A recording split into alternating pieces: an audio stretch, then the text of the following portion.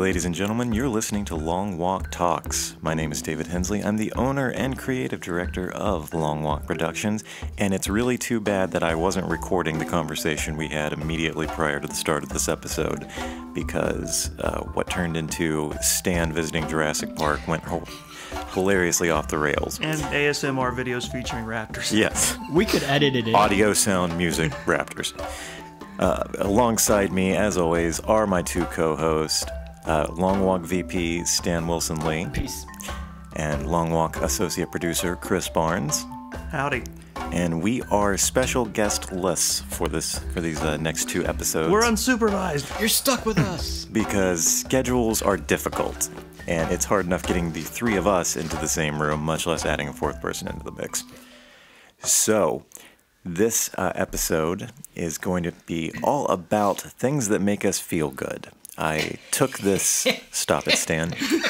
I took this idea from one of my favorite podcasts, A Storm of Spoilers, which is ostensibly a Game of Thrones podcast, but considering we haven't had a new episode of Game of Thrones in over a year, they are doing what they call an off-season tour. And one of their episodes about 2 months ago was called Good Vibes. And it was during the heat of the Brett Kavanaugh trial, whatever you want to call it. Confirmation, thank you. If you want to be accurate. Yeah. And they did a whole episode just, we're pissed off, so let's talk about things that make us feel good. And I listened to that and I thought, I like that idea a lot. I'm going to steal it. So today we are going to each discuss 3 things that we turn to, multimedia related, to cheer us up whenever things get us down. Ideally, this will be the total polemic opposite of episode 1. Oh, yeah, absolutely. This is ideally, this should be a lot less upsetting. I like to forget about our episode 1 a lot, too. Yeah, unless one of your 3 things, Stan, is you watch a Serbian film when you feel down, nope, in which case tension. I want you to leave. High tension. No. Just so I can come back to work and. Whenever I'm feeling down, I like to argue with Stan about the movie High Tension. You son of a bitch, it made no sense. There's my number 1. It's awesome. It's hilarious. All right, Chris, why don't you start us off? What is one thing that you turn to whenever you are feeling down? Oh, well, number 1's easy for me. I actually almost wore my shirt today. But He is shirtless. I'm shirtless. That's the great thing about radio. I almost wore my shirt today. I almost wore my shirt featuring this today, as I meant to say. Right. Oh, okay. Damn, I was hoping you would be shirtless. That's one of Chris Stan's is things. He speechless. likes it when we're shirtless when he's feeling down. That's not media related because we're not filming it. But I am taking It depends pictures. on if it's screen printing or not. Yeah. We're gone. This is It's going to be an hour of this. Chris, my what's God. your first thing? My first thing is one of the biggest staples of my life in terms of entertainment, and that is Mystery Science Theater 3000 and Riff Tracks. Nice. Both of those are always just so much fun. There's always, considering there's 10 years of that show, and it's actually still going, and the new season premieres on Thanksgiving, actually. Nice. Has it only been 10 years? Oh, there was 10 years of the original show, and it revived a couple years back. And it was I thought there was more, but It officially, I think it premiered 2016, the 11th season, and then the new one starts on Thanksgiving. the Netflix. Yeah. Yes. Mm-hmm. Their first movie is Mac and Me. I don't know if you Yeah. I am. Oh my God, that's gonna be special. And Riff Tracks, the offshoot that Mike Nelson and Bill Corbett and Kevin Murphy did after Mystery Science Theater. There's so much good stuff, and it's just, there's always an episode or some movie you can find that pick you up. Or in some cases, there are movies like Birdemic, where even with the riff tracks, Chris made me and my wife Katie watch that movie, and even with the 3 of them riffing on it the entire time, it was damn near unwatchable. We could have stopped, but We could have, but you kept saying, "Oh, it gets funny, it gets funny." it was funny to me. It didn't get funny. It was hilarious to me. That's Chris's high tension. I guess. Yes. Birdemic.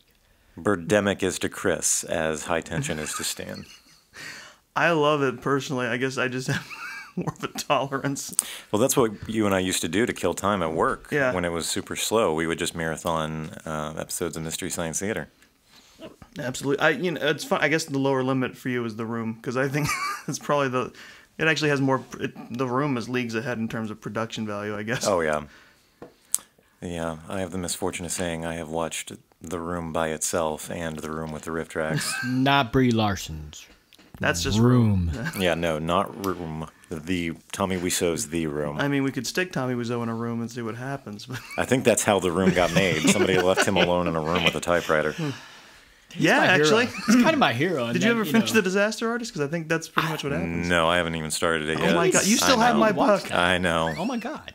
But yeah, no, Mystery Science Theater, I think, and what's great about it is with the different hosts and the amount of time that they've had in it, there's an episode that you can find for almost anyone who will just love it, I think. There's something to everyone's taste, especially because they didn't stop at just science fiction. They went to Westerns, they went to... Hamlet. They did Hamlet. They did do Hamlet. Oh my god, it's one of my favorite episodes. It pains me that they did the whole thing on camera films, but yeah. I think it's hilarious because they didn't do the new ones, which are really well crafted. Well, no, of course not. Psychological base, but the original Gamera films that they picked on its childish qualities. Oh my god, that reminds me. I love Gamera films, by the way. Gamera is fun, and it just reminded me. One of the episodes, I showed you a scene from it the other day on Imgur, where they had the one of Gamera doing the flip with the pole. Yes. He's doing a spin, and I can't remember if Joel or one of the bots just goes, "It just dawned on me how weird this film is." Well, we're talking about Gamera now. This is great. No, we're not. But the whole thing that Gamera just promoted really tiny twins in almost every movie of theirs because that's what they did, and so yeah, the weirdness is awesome. Twins, Basil. Now, Chris, conservatively, how many copies, different versions of Mystery Science Theater 3000, the movie, do you own?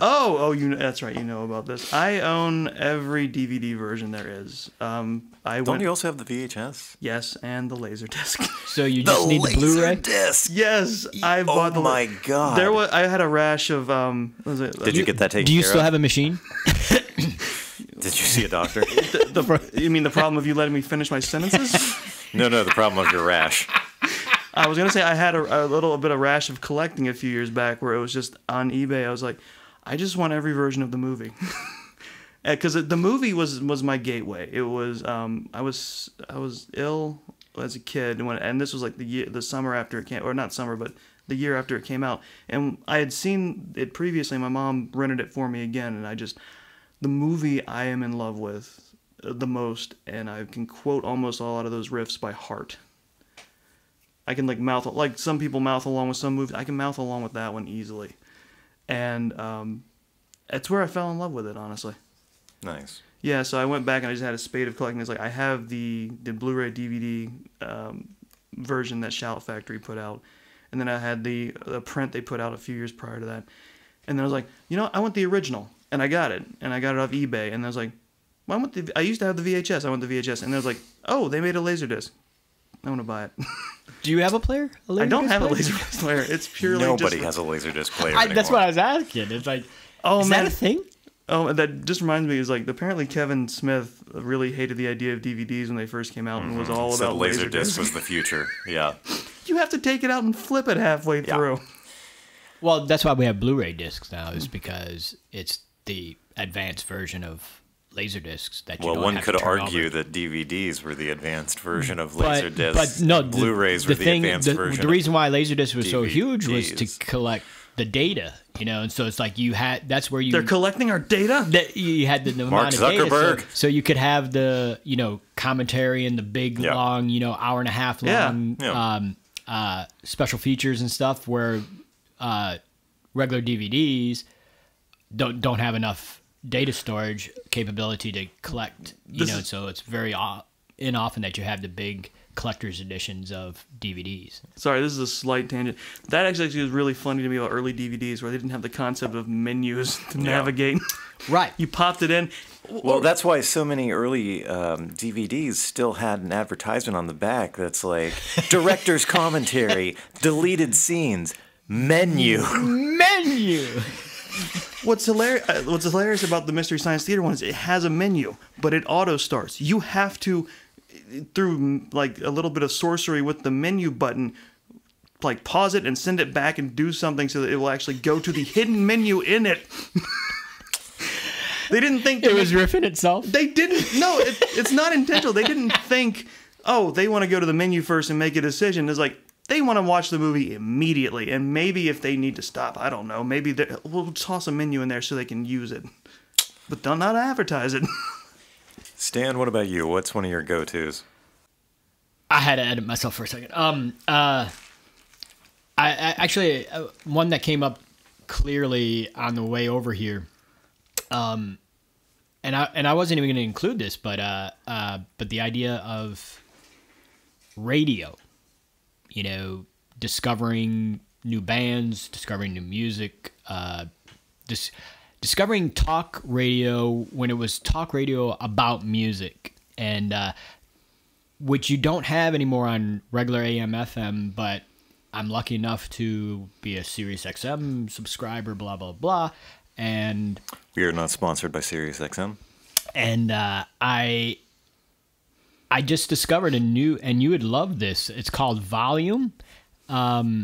It's talk radio about music. And on the way over here, I was listening to this discussion. The two hosts, I think it's called Replay is the show, but I'm not sure if that's the correct title. But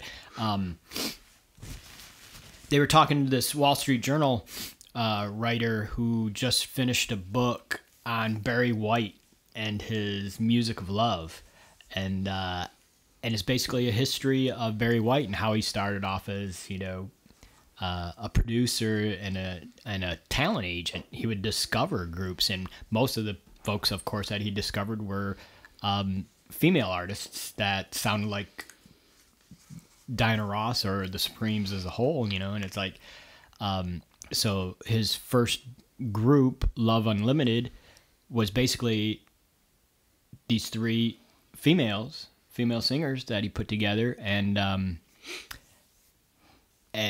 but just discovering this, and hearing a whole show centered around Barry White was just phenomenal. And so my thing is, I don't really go back to radio, turn on the radio and stuff. I have the radio on at home all the time, but the idea, I'll go to YouTube or something and not watch, gaming videos or whatever, but watch old bands that I was into a long time ago and get refreshed, or find a music interview show like I just discovered Jonesy's Jukebox, which is Steve Jones formerly of the Sex Pistols, and he interviews people for an hour, just one person, whether it's Ozzy Osbourne or the one that I caught with Rick Springfield, motherfuckers. And it was like one of the greatest discussions. It's basically this is what we're doing is basically what Jonesy's Jukebox is. And it's just people talking about what they love about each other's music, or music as a genre. And it's like what turned you on to sounds, or what influenced you. So it's just music, radio style, or like going to Spotify or something like that, or Pandora, and creating your own music list, and playlist. And it's like just that kind of idea that there's still music to be discovered. There's still sounds to be discovered. And that is probably the biggest. And it's weird because I've been spending so much time on Red Dead Redemption 2, which we'll talk about later. But another one. But, I am forever grateful to you for introducing me to the Outlaw Country Station on Sirius XM, because I love to put it on at work and annoy the hell out of our coworkers, since you and I are the only ones who appreciate that station. Oh my God! I mean, I knew there was another motive behind and it. I'm going on the cruise again. Yeah. For the second time, it's like The Outlaw Country Cruise is what he's referring to. and just the amount of great sound and these are not necessarily old folks like Cash and Haggard. Oh, I'm wearing my Cash T-shirt today, by the way. You don't have to show us. I'm showing the viewers at home. Viewers or listeners at home, Stan is wearing what appears to be 4 layers, a hoodie on a sweatshirt, on a button-down on a shirt, and he came in with a jacket on. It's cold, and I have thermal underwear. We haven't gotten into the fact that Stan's a lizard person yet, have we? No, that's coming later. Okay. His third thing is the rock that he sunbathes on. that he sunbathes on in his terrarium. But yeah, the sound of new folks that I wouldn't have ever deigned to listen to coming and hearing them on Outlaw Country, and it's just like that to me, the discovery of a new band, a new group, a new performer, that is a really uplifting thing for me. That is always fun, isn't it? Because I again, I'm not a big radio person either, so I will find out about things piecemeal, or I'll catch a song and I'll be like, I want to know what that is, and then I'll fall down a hole somewhere just like looking up new stuff or stuff that I like by them. And I have a tendency to just dismiss new country artists out of hand, just because the majority of the new country that I hear is just flat out terrible. But the Outlaw Country station on Sirius XM, they will occasionally play something that is new that I'm like, oh shit, this isn't Cody terrible. Jenks. Who? Cody Jenks. Must Be the Whiskey. Oh yes, yeah, and because I wouldn't have even listened to him if it wasn't for that station. Wheeler Walker Jr. Wheeler Walker Jr. Kind of related. Who has a new record coming out, by the way. Kind of related. Something I'll do with music sometimes. I'll just go on YouTube and I'll be like, what's a song I like? Type in remix and then just sift through and like listen to like 20 or 30 different remixes and find new ones that I like. Mm-hmm. Love it. If I could do radio, and this is why another reason why I love this format so much of our team is that it's like we're doing radio, and I think it's great. I think it's real great. I could do that forever. It's wonderful. All right. Well, one of my go-tos is video games that I have already played and usually already beaten at least once. You mentioned this.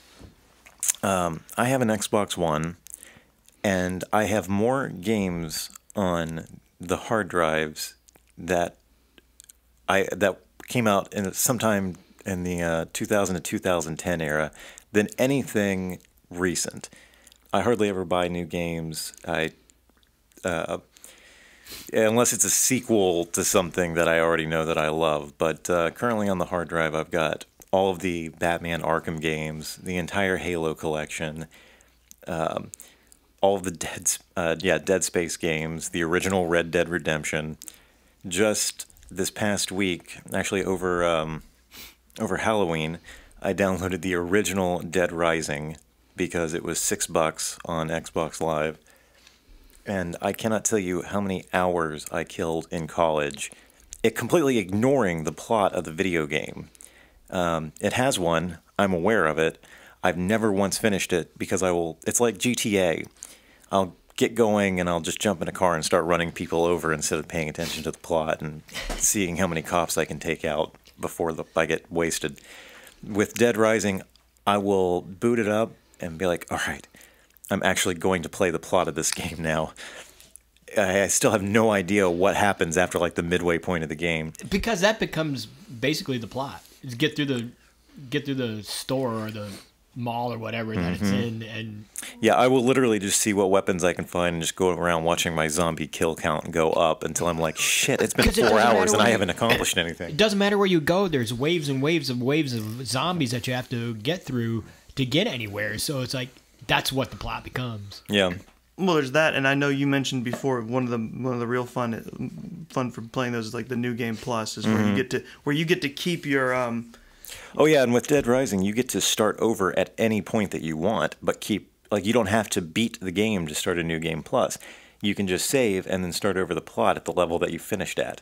So it's really great to go and just mow down a bunch of zombies and jump up a bunch of levels and then start over again.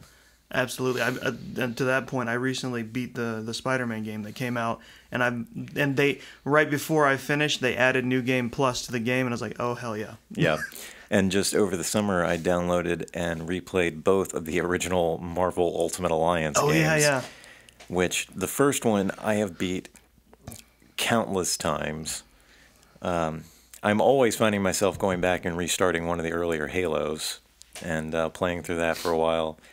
I don't know what it is and why I have, well, I guess because they're expensive and I'm poor, that I don't play a whole lot of new games. But yeah, it's kind of like comfort food. I know I'm going to enjoy it and I know it's going to cheer me up because I've already played it already. Absolutely. So that's one of mine.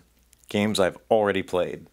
That feeds straight into my number 2, by the way, because Go for it. well, no, it's perfect because I tried to Let's hear this shit. When you said multimedia, I was like, I tried to pick something from different aspects so I wouldn't focus too much on one thing. So my second one was video games, and one of my favorite genres is beat 'em ups. You know, the classic arcade walk through, beat the crap out of everything on the screen type of games. Like that obsession actually started because I was young enough, or I far back enough. There were still arcades around when I was younger, and one of my favorite arcade games was Final Fight, and the Simpsons arcade game. Both are the same kind of deal. I loved them. I knew they were quarter/token munchers, but it was just it was just fun. There's just something fun and stress relieving about walking through as a character and just clearing out a screen of people by beating the crap out of them. Mm-hmm. And the other thing is, another fun stress reliever that came along way later was the Lego video games. It started with the Star Wars games and expanded outward from there. And they're always just fun because they're simple puzzle games for the most part, but you get to traverse through levels based on movies and stuff you liked. And it's just a collect-a-thon, but it's really chill, and there's no pressure. It's just fun. It's meant to be, and it's humorous, too. I always forget how difficult the puzzles in those games can be. Yeah. And I'll always remember, shortly after I graduated from college, playing one of the original Star Wars Lego games with a friend of mine while his roommate was nearby.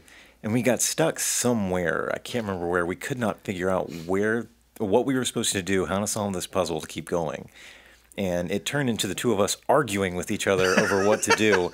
Well, my friend's roommate sat behind us going, "It's a game for children, guys. It's a game for children." Something you did when we later played one together. You would just, when we were getting stuck, you would start repeating that mantra. It's yes. E10 plus, guys. E10 plus. Game for children, guys. And and it's also fun because it fuels my in a not bad way, like mobile games would. It fuels my collection obsessiveness. Because when I get into games like that, it's like you have to collect all the little Lego studs. You're supposed to collect all the mini kits to create things from the movies or whatever it's based on, and you're supposed to collect all this stuff and get it all. And it's just, that's fun for me too, especially because it's dressed up in Legos, and it doesn't feel like an oppressive slog. It feels like you're doing something fun. Very nice. Stan, what about you? What else you got? Well, my next is ditto to Chris's, except I came to gaming regularly really late in life. I finally got around to getting to PlayStation 2 in 2007 or something like that, and I was starting, with the Maddens and I mean, I had a Sega Genesis back in the day, but I wasn't committed to anything until really recently. I was gonna say that's kind of late in the PlayStation 2's life cycle, but no, actually, the PS2 lasted a long time. Yeah, and I was starting with the Maddens, and it was EA MLB. I mean, EA, the EA baseball game, MVP, and then I went to PS3, and now I'm PS4. But what committed me is not necessarily, I was doing the Call of Duty stuff for a while, but what really hooked me was the role-playing games, the role-playing fantasy open world stuff. the Elder Scrolls series, especially Skyrim, and I alluded to it earlier, the Red Dead Redemption stuff, and now just released Red Dead Redemption 2, hands down the game of the year. I'd argue that, but okay. But I want to hear you two go head to head about this on somebody else's podcast. I mean, and the thing is like, the idea of it being a RPG open world, it makes it very cinematic and it puts you into that cinematic state. And also, to Hensley's chagrin, I downloaded Star Trek Online, and that's another thing that is... Why do you say that's to my chagrin? Because he won't stop telling us about his adventures in space. Well, yes, exactly. It's that part that chagrins me. I don't know if that's a word, but it's not the fact that you downloaded it. But it's a word, maybe not a verb. But. It's when you would come into work every day. I'm an admiral now. I'm a rear admiral now. I have my own spaceship now. I'm a rear admiral. He does keep demanding that you add his titles to his name tag. Exactly. Man. That's not happening. I have a very large name tag now. Well, yes, a name tag is what we'll call it. And that to me was one of the greatest discoveries I've had in the last couple of years is discovering Star Trek Online, and they're actually going into the Discovery universe. In January. Did you hear, Dave? You'll hear about that come January. Better brush up because he's going to be talking to you all about it. I have never been able to get into MMOs.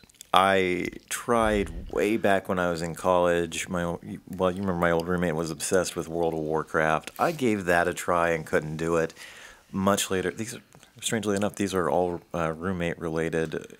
After I moved back from LA, I was staying with a guy who played City of Heroes. And so I gave that a shot, could not get into it. I don't know what it is. It's weird because what's great about STO, Star Trek Online, is that... We're getting all the inside knowledge. I know, we're talking to an expert. Is that... I'm going to hashtag STO.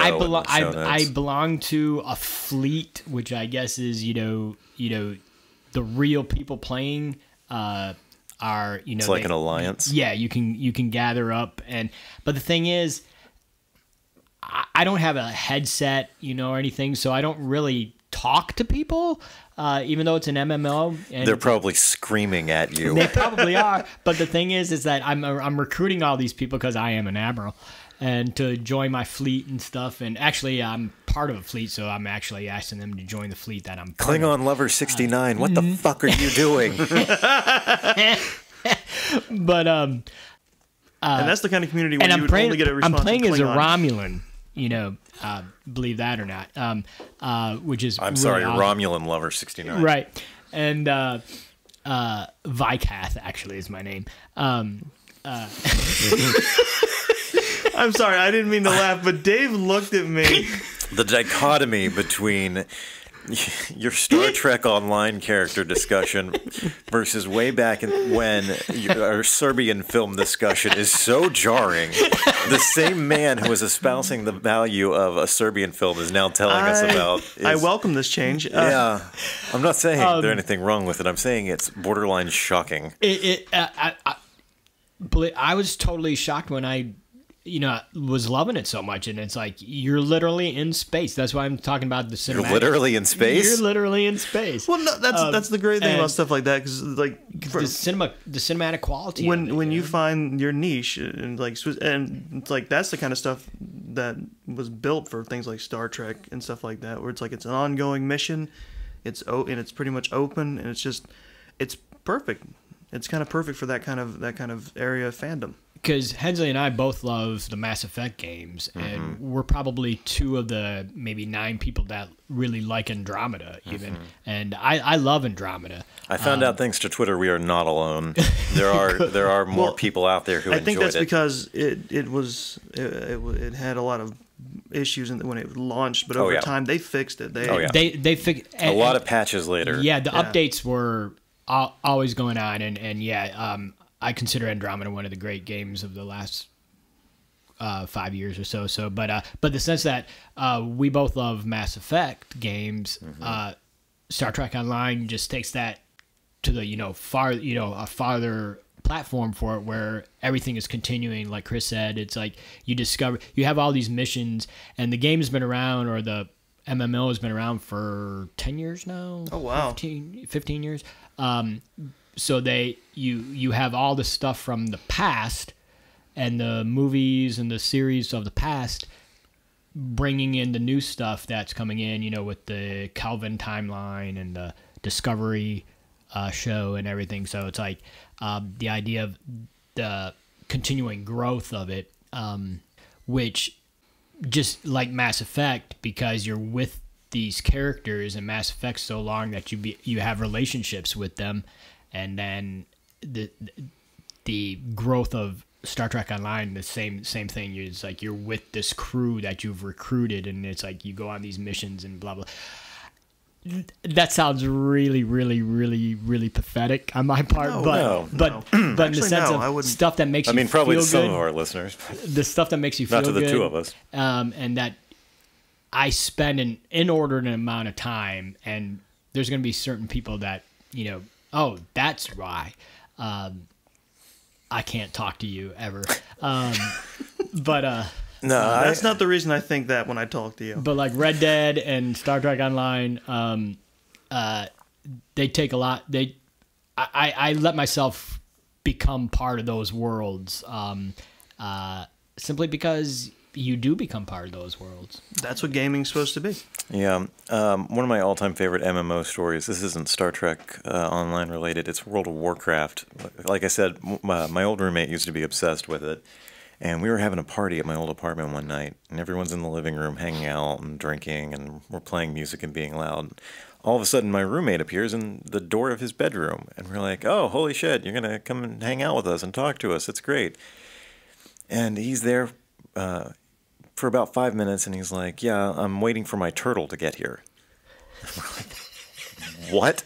He's like, yeah, I'm waiting on a turtle to arrive to take me to another island in WoW. And we're like, okay. So he's talking to us, and then in mid-sentence, he turns around and looks at his computer and goes, oh, sorry, guys, I got to go. My turtle's here. Is it Gamera? No, I have no idea. But he said, I got to go. My turtle's here. And then turned around and walked back. I think I was at that party. Disappeared for the rest of the night. I think I was there for that one. So hold on, guys. My turtle's here is my new favorite excuse to get out of something. Turtle's here. Yeah.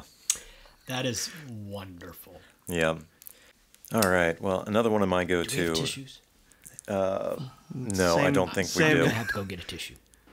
Okay. Stan's gonna take a quick break to go and get a tissue. Well, I can't decide if I want to edit this part out or just awkwardly leave it in. Bye, Stan. Let's talk shit about him. Yeah. No, my next go-to pick-me-up is music videos. And usually I will go down a rabbit hole. I will start with something I've seen before, probably seen a million times, and then just see where that takes me. And strangely enough, one of my favorite go-tos to start with on that rabbit hole journey is any one of Lady Gaga's music videos. She did a bunch of oddly compelling, like cinematic quality music videos that I just love. I can see that because a big part of her thing is very visual and visually arresting and yeah, storytelling. Yeah, more so than the actual song is. The video tells a complete story, which has just fascinated me. I've always been in love with music videos. I like that. I like that she would. It feels to me like she would make the music first and then listen to it again and be like, "Let me make a story out of this." Mm-hmm. I like that after the fact. Yep, I'm also a big fan of Metric's music videos. Should have written this down because now that I'm on the spot, I'm like, I watch a million music videos and now I can't think of a single one to bring up as an example. I haven't listened to a lot of them. What are theirs like? Metric? Yeah.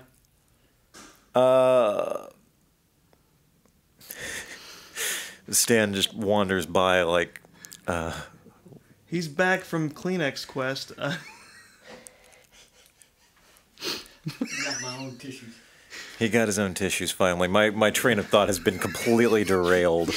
You were fine up until we both saw him walk past the... Until you walked by the door like Bigfoot going into the I underbrush. thought you were leaving to go. You were even swinging your arms. I didn't know that somebody had locked the door, so I was just making sure that we were locked If there are any squatchers out there in Rock Hill looking for Sasquatch, yeah. We found him. That is the worst possible name. You've never heard that? No. Is that real? Yeah, no, they go squatching. That's terrible. Looking for Sasquatch. That sounds like a filthy, filthy sex act.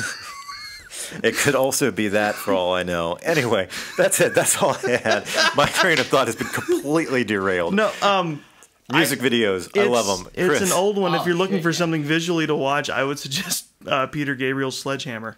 It's like, that's a classic. It incorporates live action, animation, stop motion. Now, fill me in on this because, again, I brought it up at the beginning of the episode. The podcast Storm of Spoilers that I stole this idea from. Listening to their most recent episode, one of the hosts brings up something that he thought everyone already knew, which clearly they didn't. Is Sledgehammer really about Peter Gabriel's penis? I don't know. I don't think it is. As soon as he made that proclamation, I was like, I have to ask Chris. I know he loves this song. Is it really about his penis? I mean, there's a part in this song where he's saying like, We should ask Phil Collins. Am I on? Yes. Yes, you're on. I couldn't hear myself. I mean, there's cold? that, like, the second verse of the song is "Show me around your fruitcakes and I'll be your honeybee." I mean, there's that line where he specifically says, "I'm down to fuck." I mean, but I don't think the whole Peter Gabriel down to fuck. But I mean, it could be about how he's ready and willing to be someone's lover. Yeah, like, why don't you call my name? I want to be your sledgehammer. It's like, that could be, but I mean, in a so it's not related to Fred Dillard in any way. What? Fill me Hammer? in, please. No. What? No. What? I have no idea what just happened. No. What? Media that makes you feel good. Hammer. Remember? No. Isn't his name Fred Dillard? I don't know what He's we're a talking. Fred Dwyer or something. I don't Former know. football player. You've seen Hammer, haven't you? Have you not? You are not talking to sports people, Stan. Yeah, But you've seen Hammer, haven't you? Mm-mm. Okay, if you just keep saying you've seen Hammer, haven't you? That's not going to make either of us have seen this film. All right, you can edit this part out because obviously I'm the only Hammer fan, and we're not talking MC. We're talking this Like show. Hammer Films? No, the series Hammer. Mm-mm. Right? No, I'm Detective sorry. show. Mike Hammer? No, not Mike Hammer. No, With the Stan, neither of us have any idea what you're talking about. you have Fill us in. smartphones. Well, there was the series Sledgehammer, but I don't think that's what you're talking about either, is it? I don't think so. Okay. Okay. Because that was a parody. He had a kind of really long gun. I think that was a parody. It was the parody kind of cop procedural called Sledgehammer. It's just Sledgehammer? Yes. Okay. I don't think that was related. Okay. Wow. I know, listeners, if you have any idea what the hell Stan is talking about, feel free to fill us in. Shoot me an email. I know of it. I've never seen it. Give us a call. It was 888. a TV show. It was a comedy. It was basically like a light parody of action cop shows called Sledgehammer. It was like two words instead of one. No, that's not it. Not it? Oh, then I have no idea what he's talking about. And also, wasn't that show that you're talking about called Mike Hammer? No. It was called Sledgehammer. Wow, we have gone... I'm looking it up. We made it almost 40 minutes before we went completely off the rails. I thought we did that already. All right. Well, we thought we talked about Jurassic Park before. Well, we thought we got it out of our system ahead of time, but we were wrong. No, we did not. Chris, yes. What's your last go-to pick-me-up that you want to talk about? My last one's kind of, again, you kind of led into mine a little bit. Because my third one, I was trying to think, I was narrowing it down. A lot of the things I was coming up with were centered around the same thing. So my third one is actually, at least nowadays, it's YouTube. Like, in general, there's a lot of different... YouTube really opened up a platform for people to put out entertainment, and I've found a lot that I like on there, from specifically, there's a group called Red Letter Media who do a lot of good stuff. They do a series called Best of the Worst, where they highlight terrible movies, and they roundtable discussion them, and it's hilarious, and I love that. And I'll use stuff like that when I'm having trouble falling asleep. I'll just pop that on and I'll listen to it, and it'll let me go. Stan kind of mentioned it earlier. There are a couple of different channels that do Let's Play of video games, and I like them mostly because they highlight interesting games that I probably wouldn't even play myself, which I always thought was kind of the purpose of Let's Play for me. It's like, I'm never going to touch this game, but I'm kind of interested to see how it plays out, and they have a lot of fun with it, and they have a lot of personality, and I enjoy those, and I just enjoy those a lot. I think that kind of covers it, because I just for budgetary reasons, I got rid of cable a few years ago. I couldn't, the price for what I was getting was just not working for me in terms of budget. So YouTube really became a focal point for a lot of my entertainment now. It's like stuff like Super Best Friends Play, Red Letter Media, Game Grumps, stuff like that. I tune into I get that almost daily, and it's interesting content, and it's kind of like the ultimate. And I know YouTube has their TV thing, but honestly, it's like I get media that is tailored to my interests, and I get to pick and choose what I want to pay attention to, and it's like that's the ultimate in terms of visual entertainment now. Nice. Stan, what's your third? Pick me up. This is where I say, and I'm gonna isolate on Netflix for this, but this is where I say thank God, thank whatever supreme being there is for something like Netflix. Mm-hmm. Streaming in general. Specifically streaming in general now. Since, Stan's wearing his "What Would Netflix Do" bracelet right now. Yes. Amazon Prime. I went and got that. But Netflix, that was the first, movie, mail order movie subscription that I ever did. Yeah. And because really my ultimate go-to is watching movies. Mm-hmm.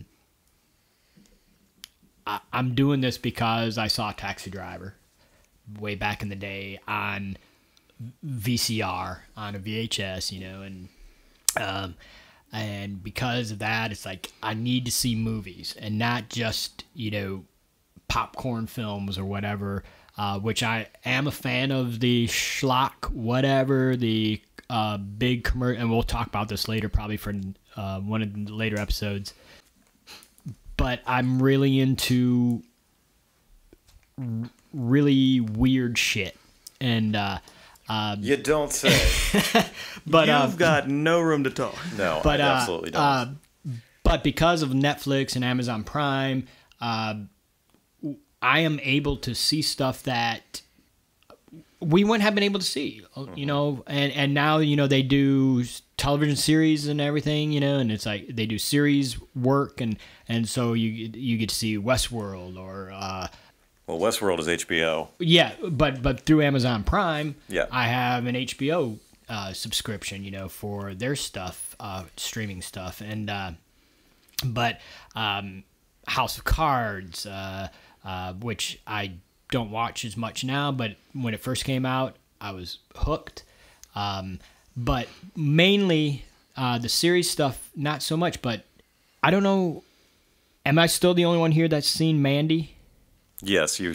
Oh, and I've heard about it. I have not watched it. Yeah, I haven't watched it yet. I do plan to. Without a streaming service, I don't see Mandy, which was my favorite movie experience of the year so far.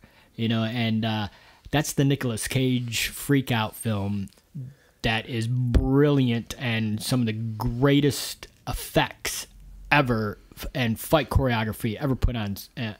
Just a great movie, done by the son of George Cosmatos, who did Tombstone. This is his son. I am looking forward to seeing Mandy. I've heard enough good things about it and read some good reviews, but mostly emphasizing it's too good for how insane it is. However, I am fully prepared to high tension this with you after I finally see it. This is Nick Cage's John Wick, hands down. And I wanted John Wick, Red team up soon. If anybody out there is reading Stan's fan fiction. It is definitely John Wick's. Nicolas Cage's flannel wearing John Wick. Yes, lumberjack. So that Lumberjohn Wick. Lumberjohn Wick. Watching movies. If I have an escape mechanism, if I have a defense mechanism, if I have anything that helps me get through the shit, it's watching movies. And I was talking about the cinematic quality of open world stuff, video gaming. That's simply what it is that the idea that one becomes part of the world that you're watching. And unfortunately, it's only for... And people complain about lengths of films. It's like, I'll watch all 3 of the extended versions of Lord of the Rings and not have a problem being in that world for 10 hours and be depressed when it's over. Oh, I've read I haven't read them, but I've seen a lot of headlines recently that are like, "Are movies getting too long? Movie runtimes, exceeding 2.5 hours on the regular." Who cares? Well, remember back in the start of movies when people didn't know how long to make them, so they made 10-hour epics? Yeah. And the thing is like if it's a good world, if it's a good film, you don't want it necessarily to end. Yeah. You want to be, because once it's done, you got to go back to the shit. And it's like, I want to be there. I mean, if it's a bad, 3 hours like Ishtar or something, then you might want to get out. Fuck Ishtar.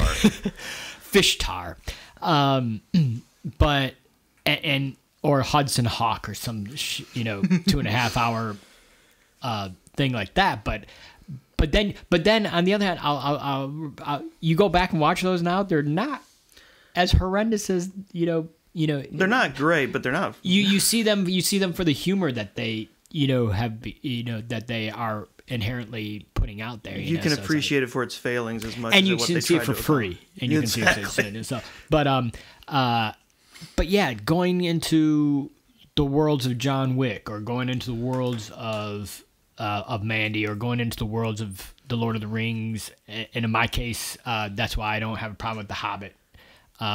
Peter Jackson's The Hobbit. I can, just because it just continues the world of Lord of the Rings, and it's like I'm good with that. I can be in that forever. And we didn't talk about that for our remake show of what should have been done, right? What, The Hobbit? The Hobbit. Yeah, good. Thank you. I've only seen the first part. I haven't seen the second or third. I wouldn't have anything to contribute to that discussion, right, other than I gave up on the Hobbit trilogy after the first one. But discovering a new Scorsese film, discovering a new Tarantino film. I praise whoever for Tarantino because he made movie making fun again, and at a point where Scorsese was trying to get really, really straightforward, and because of Tarantino's, Scorsese went back doing his more esoteric stuff, and Wolf of Wall Street and stuff like that, discovering, my influence is Spielberg, who has gone, who started as an influence and has now become another influence, has regained his status as an influence on me because he just keeps doing great stuff. And just watching movies in general is like, it's going to make me, even if it's not necessarily a happy film or, uplifting film, this is where we're going to high tension, or Oh my God, no. so just the experience of being part of the experience of watching the movie. And I've rediscovered going to see movies with Hensley and stuff is just, two guys just like, oh my God, it's a movie and this is a great thing. And it's like, and this mainly the Marvel films, seeing Captain America and Iron Man fight together is just a, joyous experience. It's like rediscovering cinema in a cinema in the last few years because of Marvel films, and these aren't like high art movies or whatever, but just the idea of experiencing movies and being part of the world that the movie set in. It's just. I like that rather than narrowing down your argument, you went from specifically streaming on Netflix to the entire Marvel cinematic universe. You went from specific to vague. I think it was less about streaming itself and then reconnecting with the joy of a good movie. Yeah. Or finding a movie that clicks with you. Because all right, you're writing his theses from now on. That's what I could feel when he was Netflix, talking. And because Netflix is doing movies now, am I still on? Since Netflix is actually producing movies, they are actually, even though because of volume, the just sheer amount of movies they're putting out, there's definitely a good portion that's not very good films. But then there's the ones that say, this is why we make movies. They're willing to try. This is why we continue to watch this stuff. This is why we continue to do this work. Is like why I one day was saying I'm done with this field. I'm over it. I will never direct or be in another show or be in another whatever. And then I see something. And I'm like 2 weeks later. I'm like, okay, well, you can do something else. And to think, at one point they practically begged Blockbuster to buy them. Yeah. All right. Well, before you jump into your third thing, I did look it up. Sledgehammer is. Gabriel said regarding the theme of his song, sometimes sex can break through barriers when other forms of communication are not working too well. So it's not specifically about his dick, but it is about sex. All right, thank you for clearing that up. Did you look up the show? No. The Fred Dreyer show? No. No? No. Dude, you would love it. It's a mystery that will last forever. And we're going to leave it that way. All Number right. 3. Well, we're going to wrap this up with my third go-to. Which is specifically one cartoon, and that is American Dad. Oh, God, Seth MacFarlane's Yes. American Dad. Because way back when I had cable and a DVR, I just randomly, I was like, I really enjoy this show. I'm going to record it. It was the joy of having a new thing. Like, oh, I've got a DVR now. What am I going to do with it? TBS and TNT played American Dad so much that I'd get home from work and have like 8 episodes recorded a day. And I just started, watching. Mostly it was a lot of the same episodes over and over again. And then they put the entire series up on Netflix, talking about our streaming services. And so I marathoned it once again. I think this time I started at like season 2, because season 1 of American Dad really isn't that great. Marathon the entirety of, or the majority of American Dad. Went to do it again, just like I enjoy this. It's good to put on, just to have on. It cheers me up.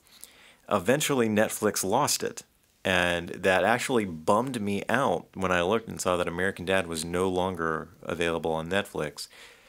And then I finally got on the Hulu train. I have no idea what the hell took me so long, because I signed up so that Katie and I could watch Castle Rock. And I started looking around and I discovered, oh my God, everything that Netflix lost, Hulu gained. That makes sense. They would snap it up. Yeah, they've got all 6 seasons of Lost. Oh my God. And they've got all 5 of the pre-Yahoo seasons of Community. And they have all 11 or 12 seasons of American Dad. So once again, for the 3rd or 4th time, I am working my way through that cartoon. I'm up to season 10 now. It's such a fun show. It really is. The personalities and everything, they just click, and the writing is fantastic. And you and I quote that show entirely too often. And the lead character's name is Stan. And yes, the lead character's name is Stan. Oh, there's so many. Roger, great there's moments. something you ought to know about me by now. I don't learn lessons. That's funny. I'm funny. Yeah. So yeah, that is my my pick me Yeah. up go to is the show American Dad. That one and Bob's Burgers for me. I know you have to be more in a specific mood to enjoy that one, but I don't know why that is, but there's just something. It's something very. It's weird how it gets fantastical, but very real and relatable at the same time. Them and then on the opposite scale is Futurama for me. It's like just way out space adventures. well, almost edging out American Dad would have been It's Always Sunny in Philadelphia, another show that I marathoned all the way through on Netflix and then got sad when they took it down. And again, I discovered every season is on Hulu. So I am also watching that again.